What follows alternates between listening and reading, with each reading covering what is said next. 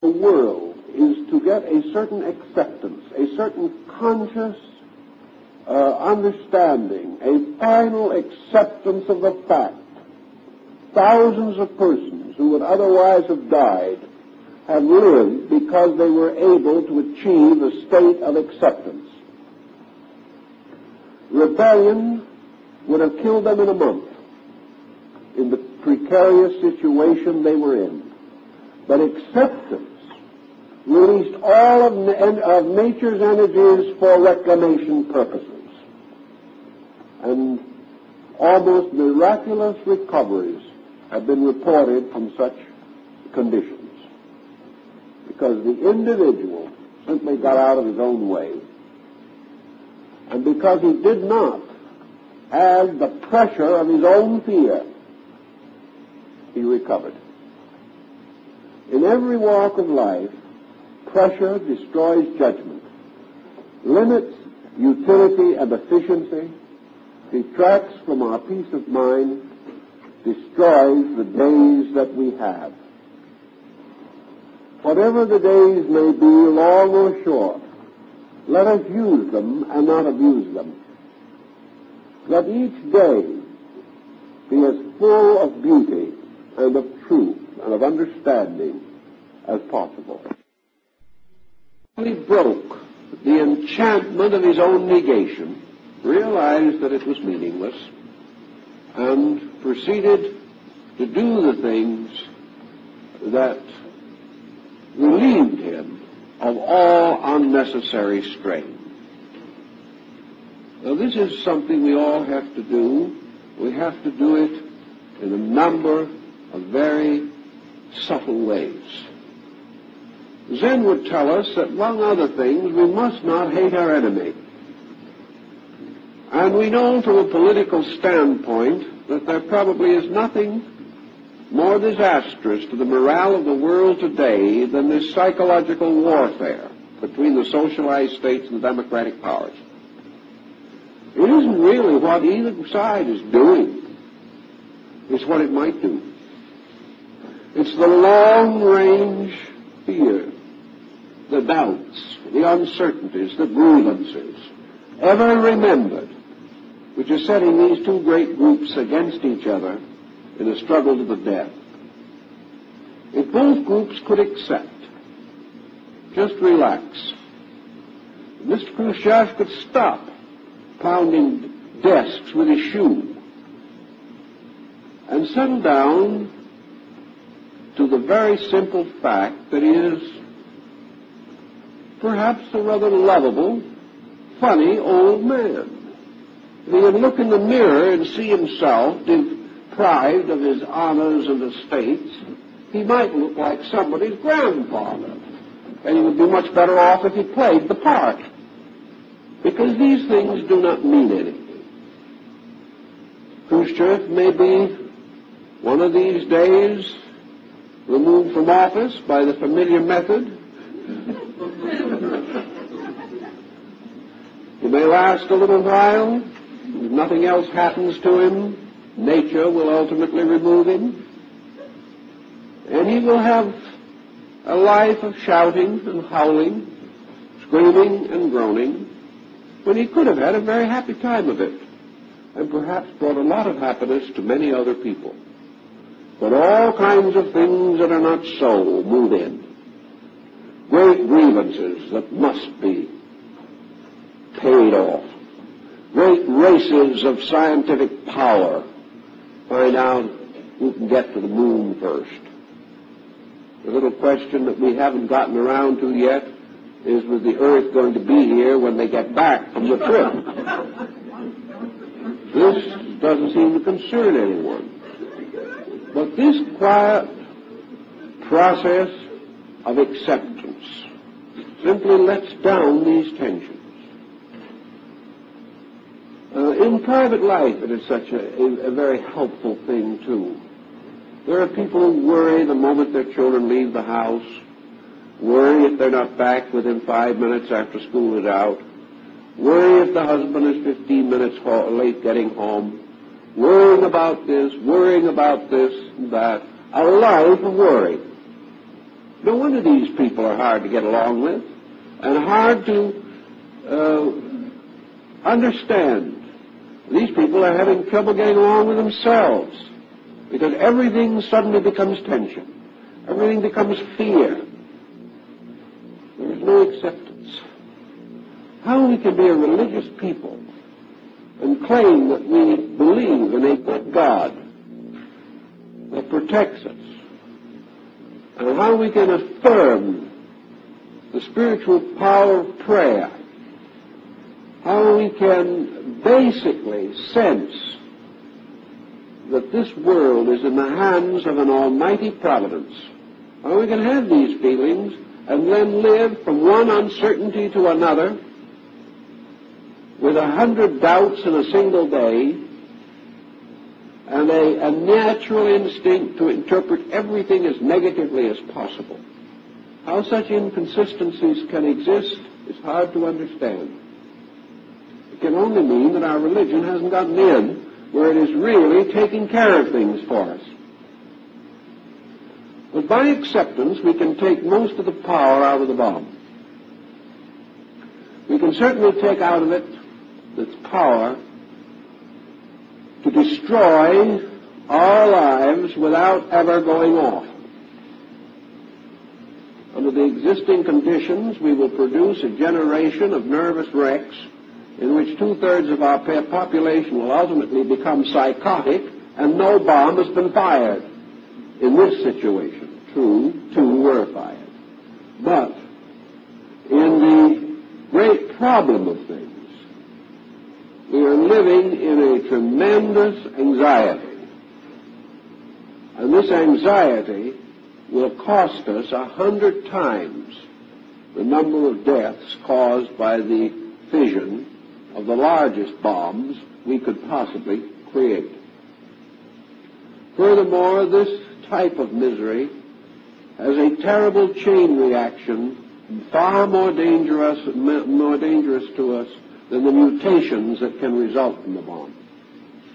Because we are creating a situation in society today of neurosis, of fear, of panic, of loss of personal integration, of breakdown, ethical and moral, which at the least we can say will require 10 generations of healthy living to remedy.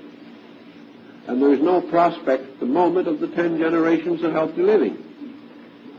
We are actually afflicting the next 300 or 400 years of our existence with the attitudes that we are permitting today. So for those who really want a spiritual consolation, a real spiritual help in this situation, consider the problem of the significance of the factual. How every moment of the day can bring us great experience of beauty, great enrichment of understanding. If we can just pause from the panic long enough to be quiet and to receive into ourselves something of the ever-present availability of good. If we can only get away from these exaggerations, we can achieve a great deal that is valuable and important. The next thing that naturally arises in connection with this concept is the reconciliation of our concept of God with the concept of the bomb. Somehow the bomb caused us to sort of feel that maybe we were too much even for God to handle. That somehow God couldn't prevent the bomb. That this power in man, which is God, was inadequate to prevent man's own abuse of this power. I think we have to revise this thinking a little bit too. For thousands of years we believed in hell, very literal hell. with nice barbecues in it, with our enemies and the members of other beliefs turning on spits and being basted by assorted demons. Actually, in the New England that we were taught in the 17th century that not only this hell was there with all our relatives toasting, but those of the true faith who survived this ordeal and didn't land in hell were on a wonderful sort of promenade deck where they could look down on all this and sing psalms of happy glory while they watched their parents broil. Now, we believe this. It's just how stupid we can be. But we believed it in a good faith. We honestly thought this was true. It never occurred to us to wonder in what part of the nature of God hell was located. How a universe composed and created by God, fashioned by the divine will and sustained by the divine wisdom, just what part of it would be set aside for perdition? We never got around even figuring that out. It came finally to our realization that there was hell. That hell had to be in God. This became less and less attractive as a thought, and we gradually got over it. Now here in this same picture is the atomic bomb. Is this atomic bomb, or perhaps 100 other things that we will invent in the future, is this great problem that we are presently facing one which actually involves a disillusionment in the nature of God? I don't think that we have any right to assume that such is the case. In the first place, we are dealing only with the most remote extremities of the divine plan. We are dealing only with matter. Actually, atomic fission has occurred by natural causes in space from the beginning. Worlds have exploded and gone to nothing. Universes have come into being. Creatures and creations lived and died. But the universal processes go on. I don't think that the atomic bomb represents a universal or divine emergency at all. It represents nothing more or less than a rare example of human stupidity. If this planet and all that it inhabits were to be blown into space, even modern science would be hesitant to suggest that anything had died or that anything had been destroyed. Things had been changed. Change is a mutation everywhere occurring in nature. It is very doubtful if we can assume that the atomic situation is any more a danger to the spiritual program of life than the most common accidents and occurrences.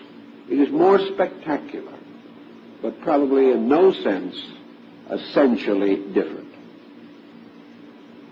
The atomic bomb cannot touch the great universal pattern, for it is only a fragment, a minute fragment in one tiny part of that pattern. Now, it is true that all kinds of consequences might come to man, but these consequences relate only to the external physical existence of things. I believe that we will ultimately demonstrate scientifically that we can destroy man's body with the bomb, but that we cannot destroy his soul. That the moment we escape from the peculiar boundary of matter, a boundary which forms walls, houses, doors, and prisons, but does not create any of the lives in these things, that this bomb cannot touch any essential value